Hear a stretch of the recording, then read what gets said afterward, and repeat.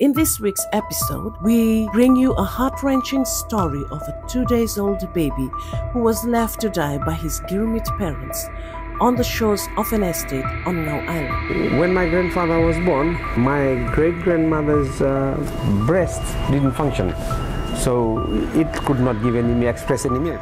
His mom, Patty, could not breastfeed him, and being far from the hospital with no idea at all of the local herbal medicine, as they have just arrived from South India, the couple saw it best to desert the little boy. What they decided amongst themselves, the husband and wife, was to put the baby, which was about 1 or 2 days old, in a hammock and let them go to the garden to plant coconut, and when they come back, that the child would be dead by then, and they will bury the child.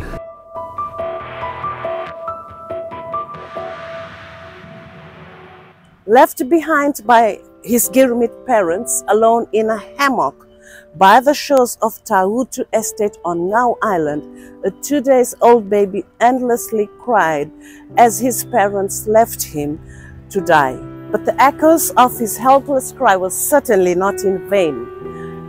Group of women from Sawayeke village who were out collecting seafood and seashells for their families heard the baby's cries and came to his rescue. The 2-day-old baby is the son of Gurmit couple Venkat and Patty Naidu, who arrived on Nukulau Island in 1915 on board the vessel SS Madla III. If it wasn't for Mumbulitia, if she hadn't fed my grandfather, Nanito Kawa, we wouldn't have been in this world.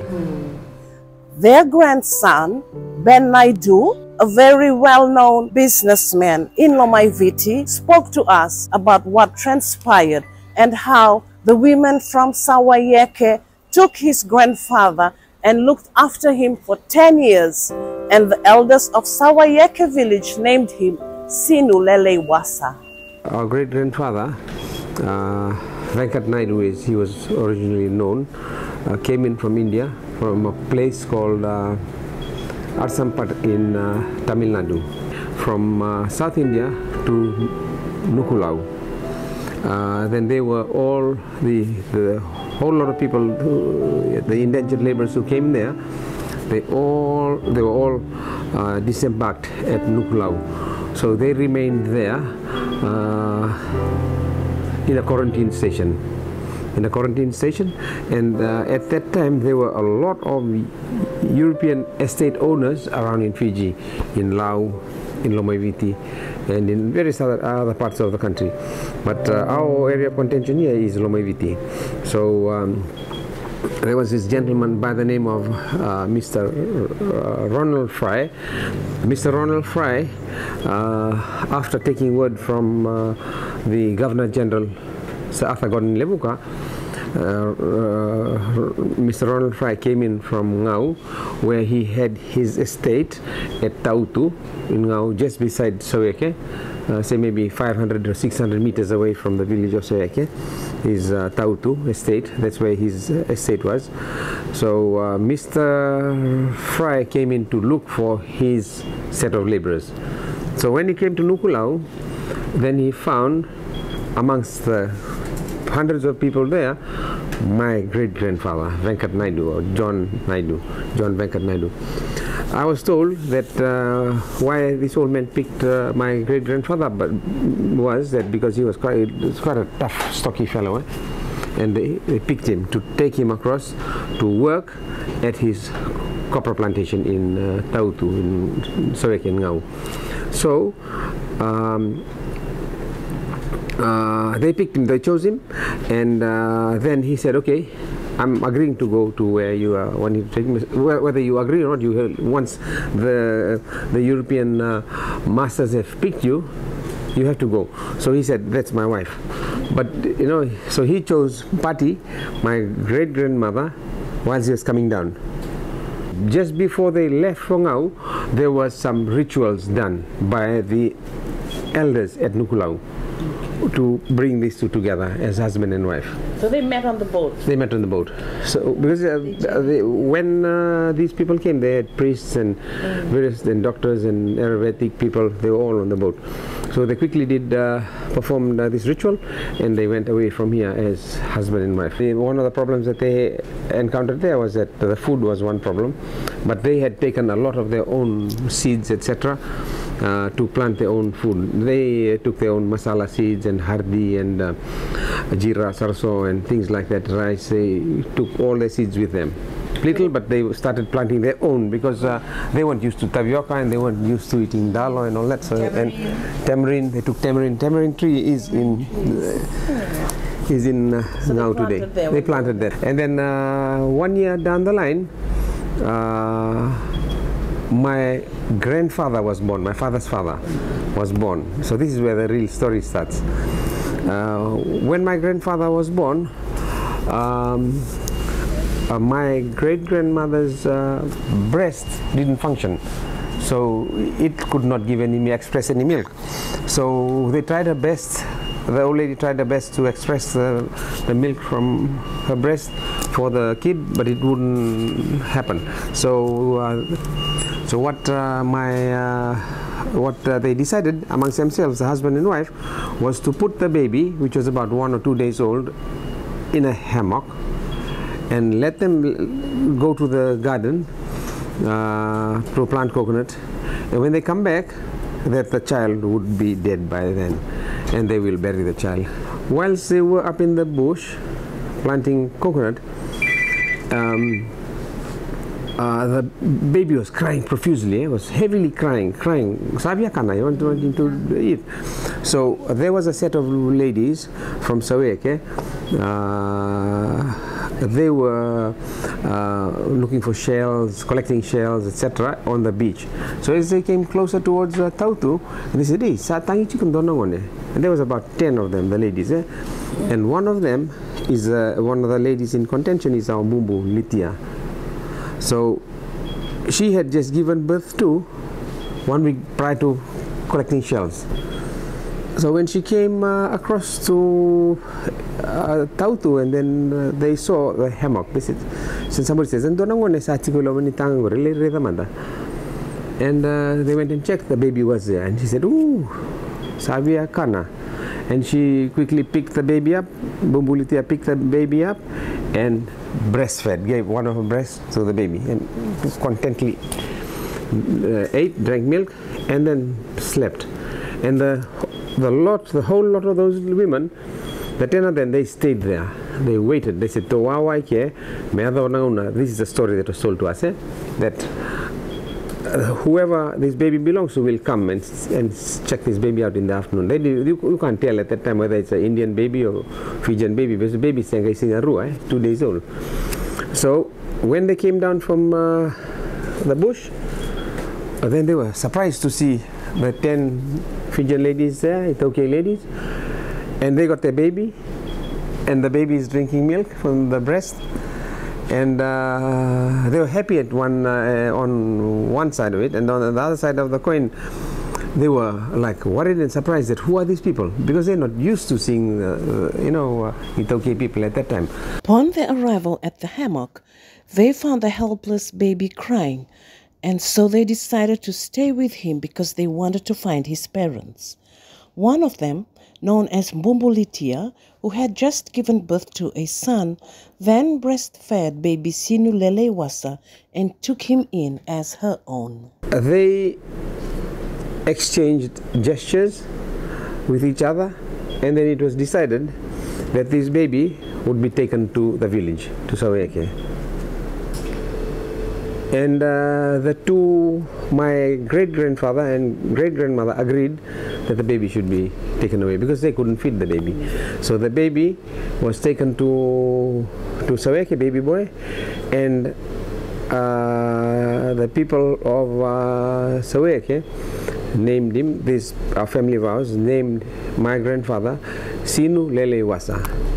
That's why my previous ships were called Sinuasa. I just shortened the name to Sinuasa because the name Sinu Lelewasa was too long to write on the boat, to print on the boat. So I just shortened it to Sinuasa. Sinulelewasa grew up in the village with Luke Vatete, who was a week older.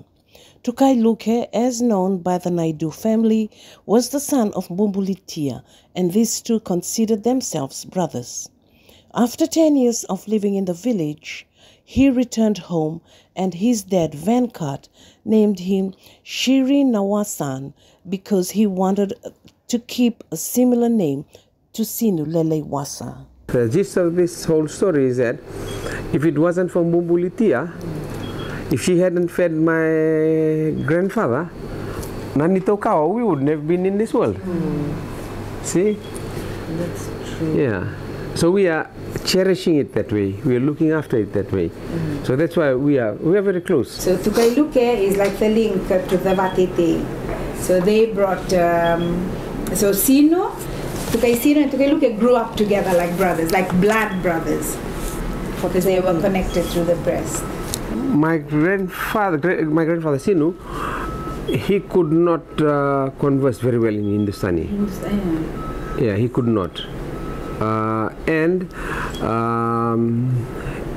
it was the same for us too, because when we came in from Levuka, it was a struggle for us to speak in Hindustani. And then because we were speaking mostly in neither in Fijian or in English. And Hindi, we used to speak Hindi, but not as good as now. We speak much better because there's a lot of And watching movies, and watching movies, and we pick up. But otherwise, when we came in, I even used to be shy to talk to anybody in Hindustani because they make fun of us. Yes.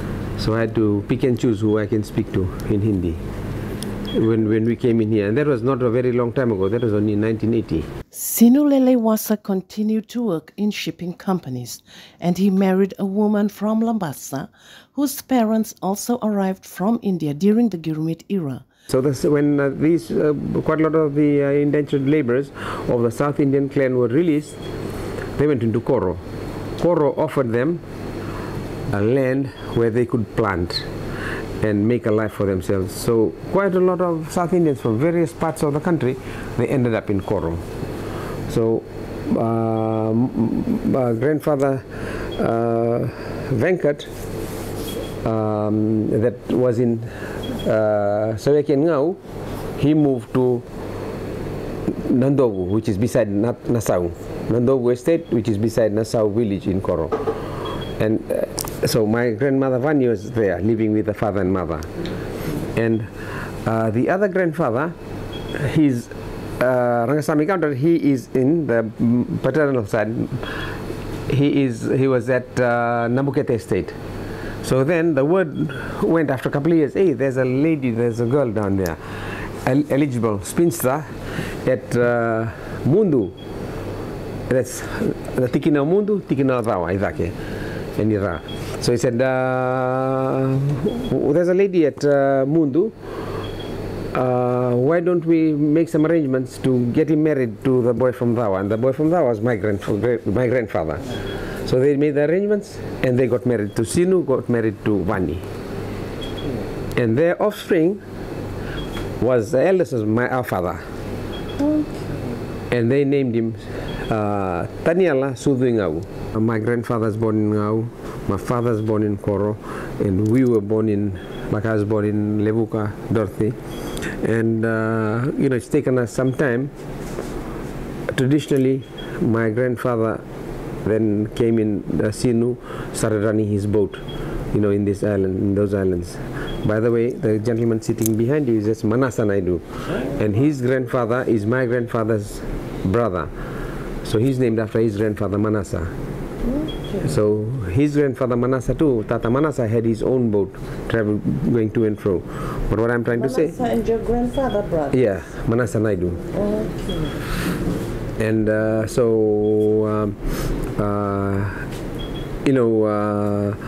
there's something in this telepathy which is sending us back to Lomaiviti.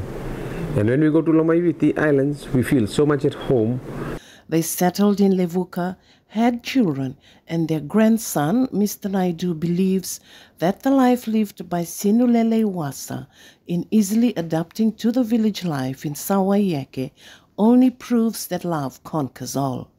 Love can prevail over any obstacle.